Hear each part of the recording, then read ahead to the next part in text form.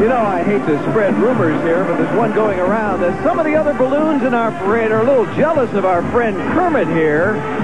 See, the reason is he's the only balloon ever to make an appearance outside the United States. He made a special flight over London's Hyde Park to salute Queen Elizabeth and thousands of children who were there to celebrate the International Year of the Child.